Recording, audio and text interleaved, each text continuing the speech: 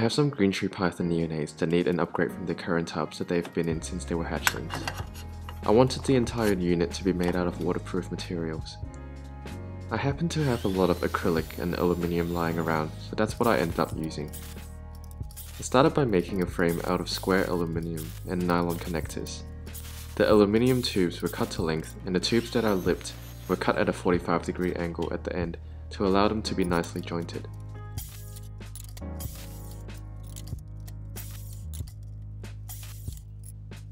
Assembly was quite simple, and the only tool required was a rubber mallet.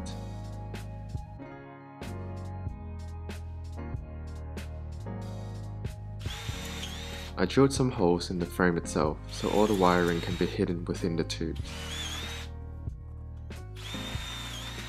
I 3D printed some plastic clips to mount the LED bars on the top of the enclosure at a 45-degree angle.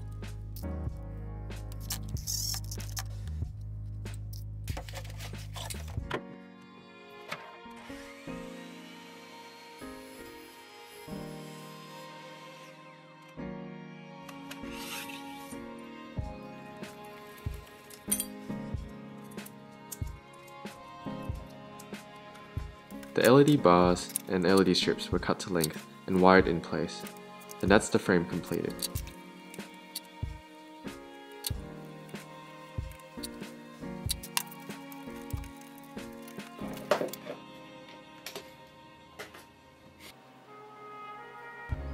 Three-mil thick acrylic sheets were cut to size using a high tooth count blade on my table saw.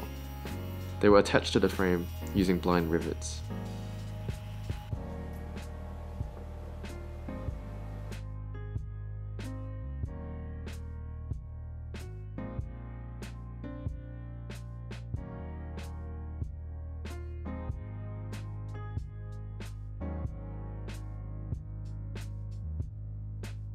The acrylic I'm using was too flimsy to be used alone as the bottom panel, so I used a 3mm aluminium composite panel with it as well.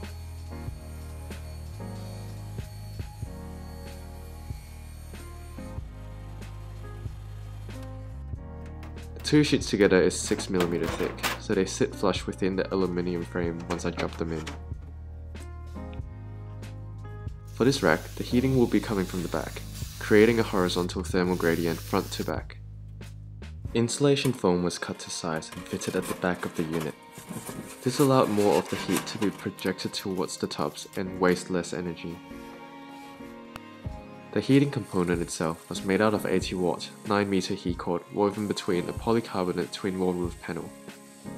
I've made heat mats using this method before, and have a video that shows that. What I needed to do was to remove some material at the end of the polycarbonate panel so that the heat cord can run entirely within the panel and not stick out at the ends.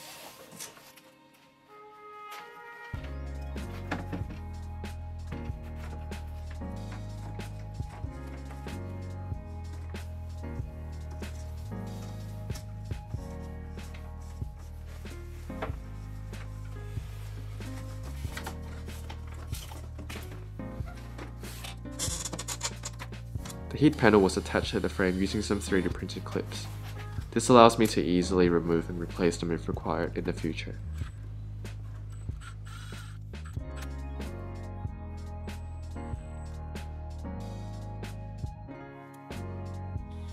A dimming thermostat will be used to regulate the temperature of these tubs. A hole was drilled to allow the probe to be fed into the unit and was fastened in place using another 3D printed clip.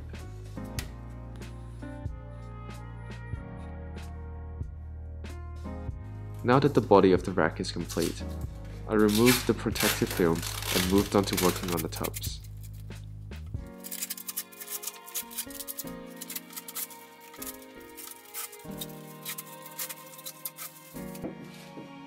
I wanted the rack to look as professional as possible, so I put in extra effort to make sure all the tubs are uniform. To do that, I marked out all the holes I was going to drill using this makeshift jig.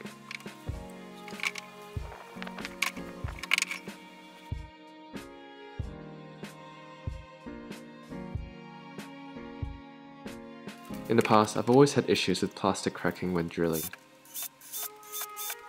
I worked out that it helps using sharp drill bits Make sure to drill slowly and apply very minimal pressure, and always drill smaller pilot holes before moving up to larger holes. For this project, I drilled close to 300 holes in these thin, cheap plastic tubs without a single crack using these methods.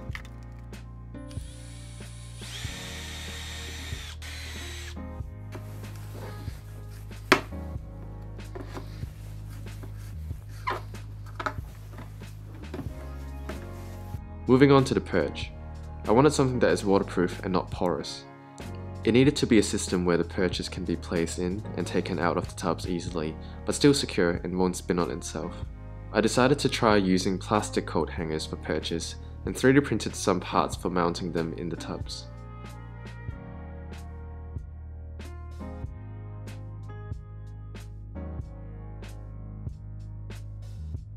As the pythons grow, I will also have the option of changing the perches to a larger diameter without changing out the mounts.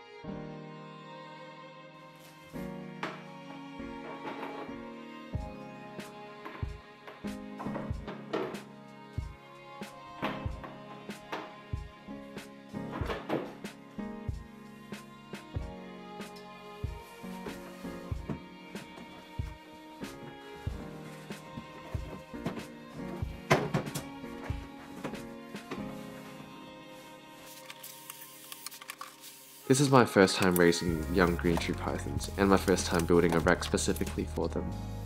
As with all my other builds, I'll find things I don't like about it and things that I love. So there probably will be another video in the future for a bigger and better build.